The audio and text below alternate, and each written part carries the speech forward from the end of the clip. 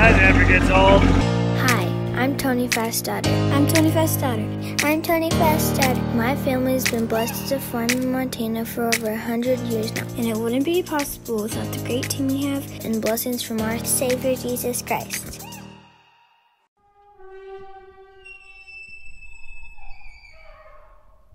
Well guys, welcome back to the channel. It is time to go do some grain hauling, even though I really don't want to because the prices aren't great right now. But if we don't start hauling grain now, we're never going to get it done by next spring. I got to feed cows quick, go check on the feeder, push up a little bit of the skid steer, and then Colin's going to get a conveyor chain changed this morning yet before we start hauling grain with the, we're going to use an auger, but we need to get that conveyor done so it's ready when we need it too. Let's go.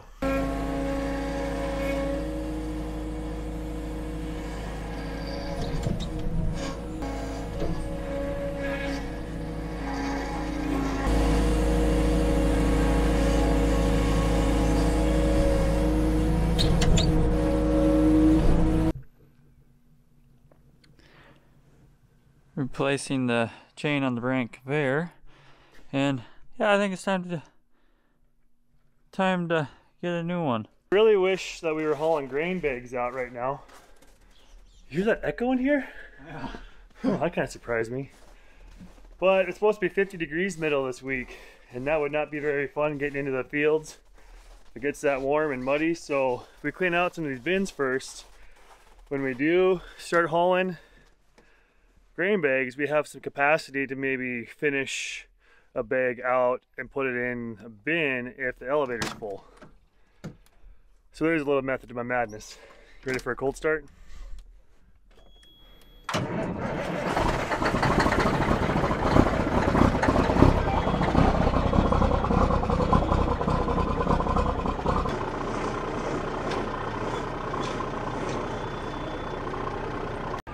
Well, something smelled hot, so we opened this up in a hurry.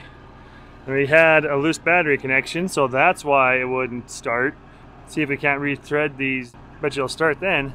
That made me a little nervous there for a second. Thought we were gonna burn up a truck.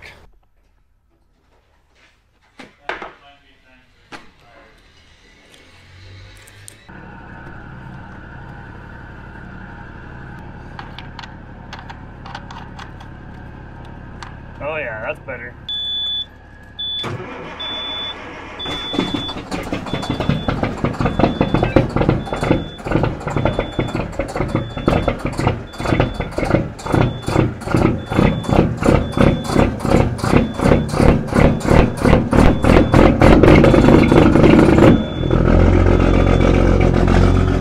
That never gets old.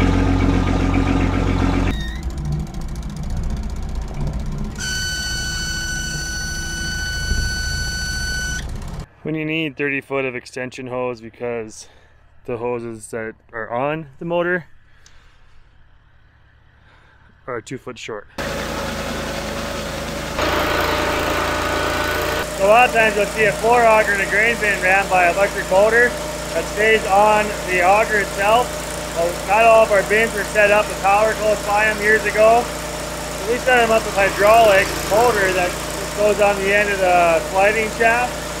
We run them all off the hydraulic system that's on our auger. Our augers have hydraulic movers on them to run bin sweeps as well as the self-propelled to move it around the yard. It works out really good.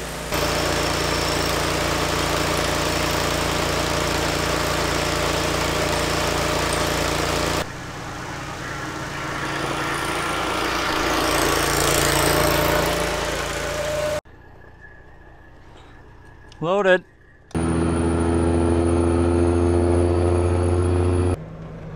So this is the EGT elevator. It is the newest elevator that they built in our area. We've had some other ones remodeled or added on to, I guess, since this one was built. But this one's pretty nice. All completely automated. Since we got electric openers on our tarps, you just hit the button and then open the tarp up. Use radio cards or chipped cards, whatever you want to call them. We've got scanners that will read it. We just tell them whose grain we have, and everything is automated. It's pretty sweet. So better on tarp. There's a tarp on rolling. There's a scanner. I was even close enough that this thing read it. Got my name up there. Double check that. Wait for the light to turn green. Now we just gotta wait for them to probe it.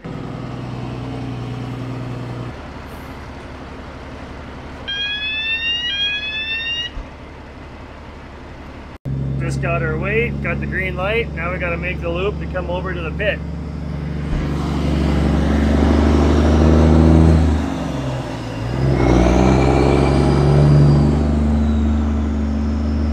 Back at harvest time, you probably saw we dumped on these ground piles out here. I'm gonna see if I can ask somebody how many bushels are there now on the 3 piles. My guess is I'm not even gonna guess.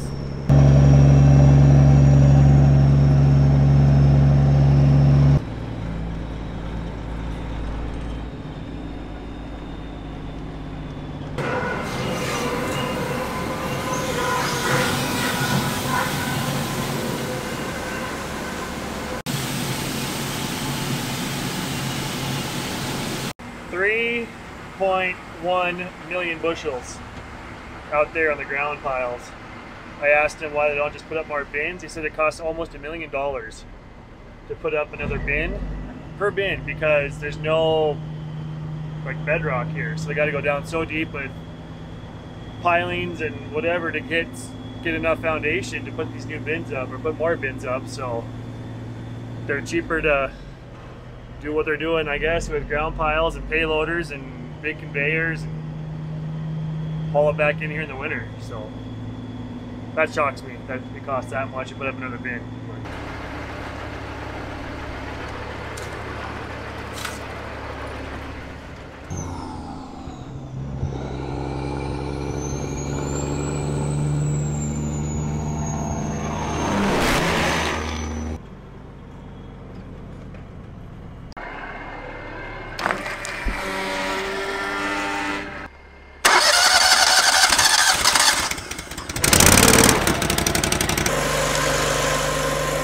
Well, that's not good. It's bleeding.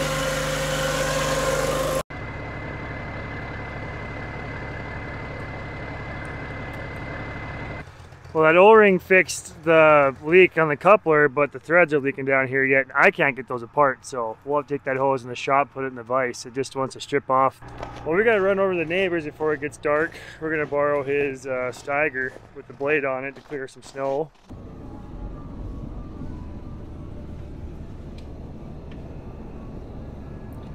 That doesn't look like any fun, does it?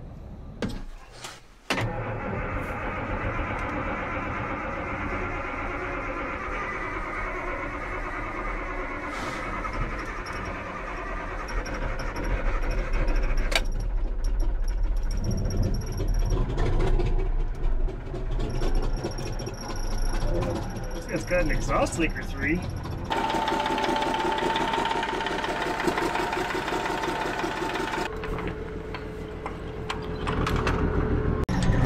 Cold, flat spotted tires.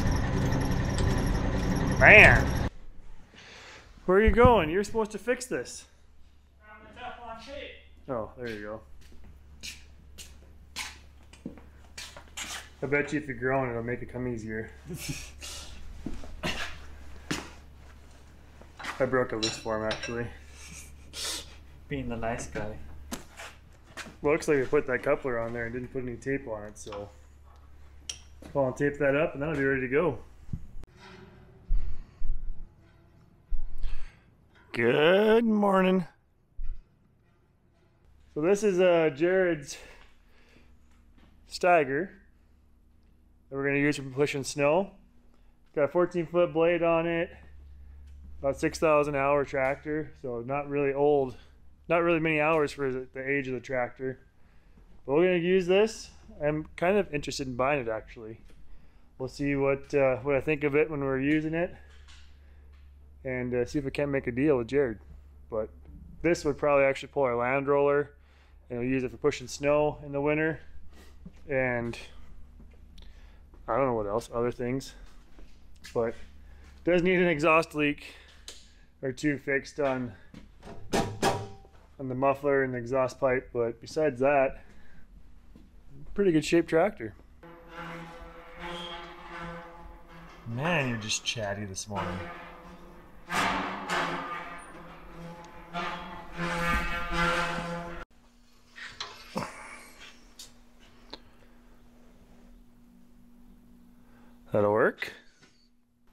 I did check the water level last night. That was fine. You just gotta put some fuel in, check the hydraulic level. We're good to go.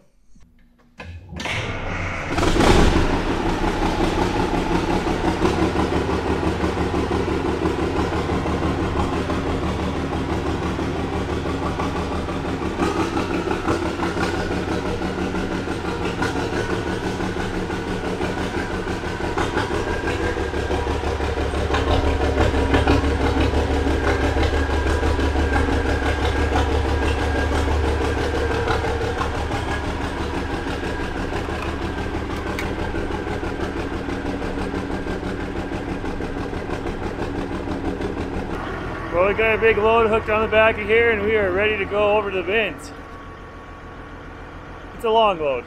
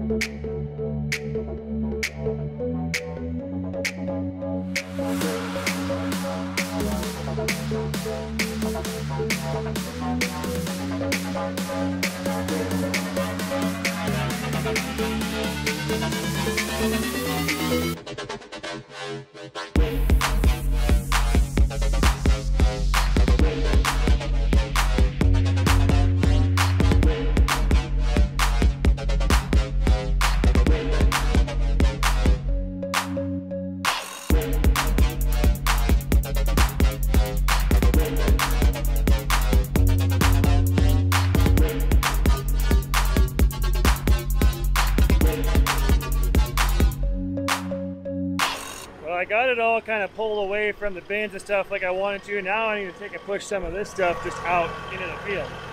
I gotta adjust manually, adjust it, get it back square, and then I'll be able to push it straight.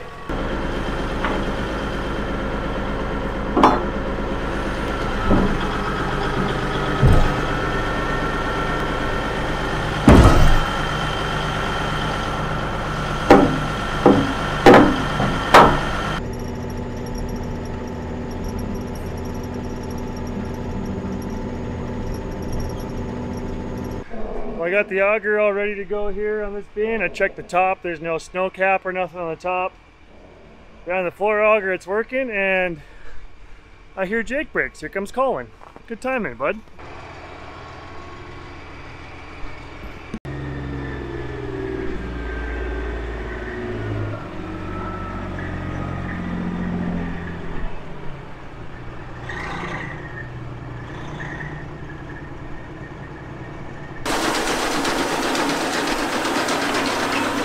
Run that as full as you watch this, and if it starts slowing down, you got to close that.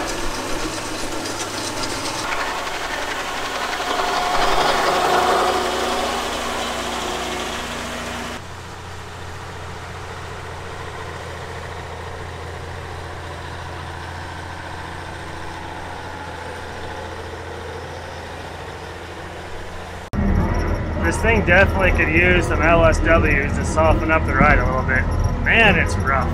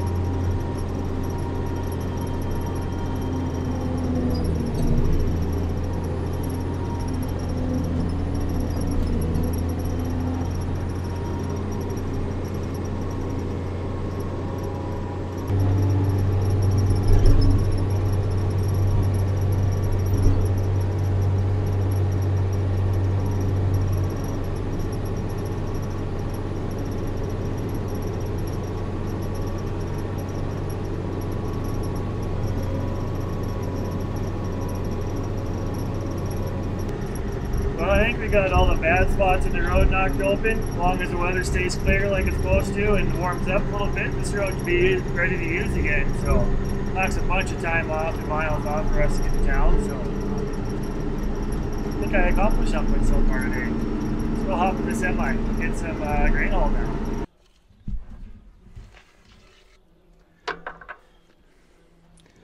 Good to go.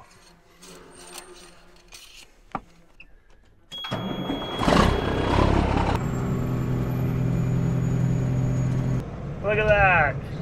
Freshly graded road. I can deal with that. Nice and smooth now.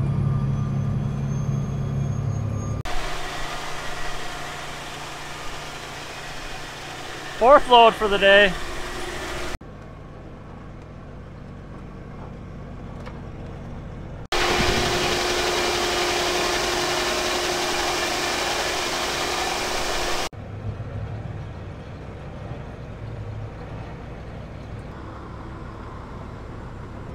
Swath are still for sale, and the merger, if anyone's interested.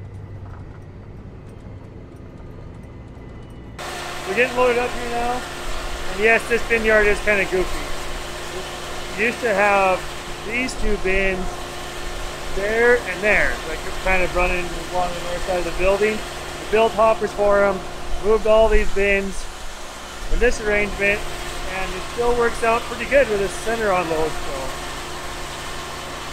I would have built a hopper for that, but that would have been a big bin. I really didn't want to try to build a 27-foot cone.